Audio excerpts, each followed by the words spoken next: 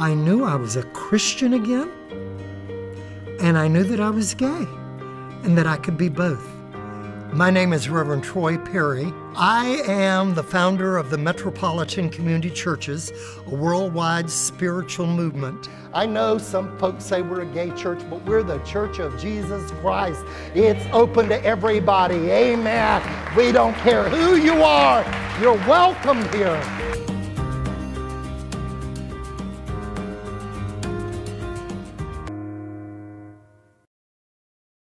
I was born in Tallahassee, Florida, North Florida. I started at 9 knowing that I was different. The church had told me it was a sin. They told me I was going to, that I would go to hell if I acted out on any of this. And when I was 15 or 16, I'd gone into the public library and I found a book on psychiatry. I had found that word homosexual. Somehow I knew even then this fitted me, and it told me that I was sick, sinful, criminal. I wanted to wear my mother's clothes. Things that I thought, I just slammed the book shut, and I said, well, that's not me. I don't want to dress like my mother. I finally went to my pastor in the Pentecostal church when I was 18, living in Mobile, Alabama, and I said to him, I have a problem. And finally, his eyes lit up, and he said, oh, I know what you're trying to tell me, and all you need to do is marry a good woman, and that'll take care of that problem. And I married his daughter. Well, it wasn't funny or flippant 5 years later and 2 children. And I had to come out to my mother. I said to my mother, I am a homosexual, and I'm not going to live like other than that for the rest of my life. That's the end of it. Once it dawned on me, and I said, wait a minute, God. I said, this cannot be you. You can't love me. I'm still a practicing homosexual. That's not going to change. And with that, all these years later, 46 years later, I tell people that it was so interesting that God spoke to me in that still small voice in the mind's ear, I tell people, and said, Troy, I love you. You're my son. I don't have stepsons and daughters. And then it dawned on me, wait a minute, if God loves me as a gay person, then God has to love other people. And I said, God, I think I found my niche in the ministry again. I said, nobody's evangelizing our community and nobody's trying to talk to us. And if you want to see a church start as a special outreach into the gay and lesbian community, but open to everybody, you just let me know when. And that still small voice in the mind's ear, let me know now. That's all it said. And I immediately started trying to figure out what to do. October the 6th, 1968. I always tell people that 12 people showed up, 9 friends and 3 strangers. It was a view of things to come, I thought, for our church.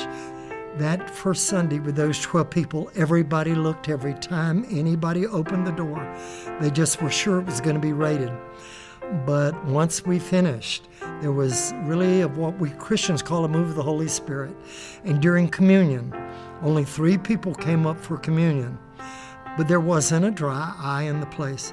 And when it was over with, the exciting talk. And next week we had 14 attendants. I said, oh, thank you, Jesus, we're growing. Next week we had 18. I said, oh, glory be the Lamb forever, here we are. The week after that we had 9. I almost died right then and there.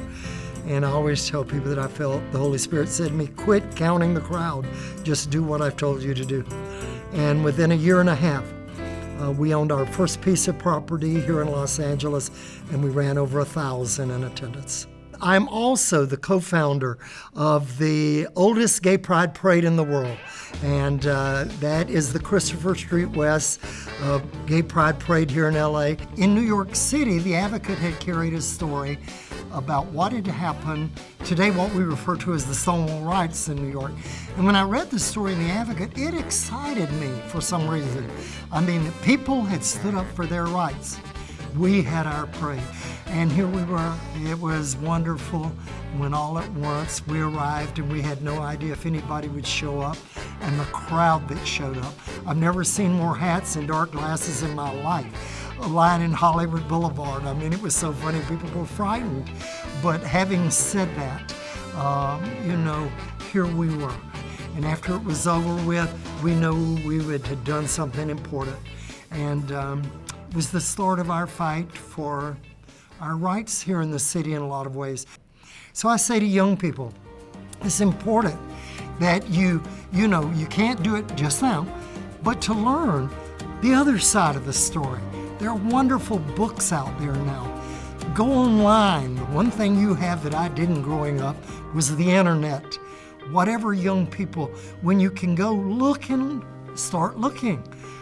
There will be people who have differences, but remember this, whatever you do, I tell people over and over again, God didn't create you, so God could have somebody to sit around and hate.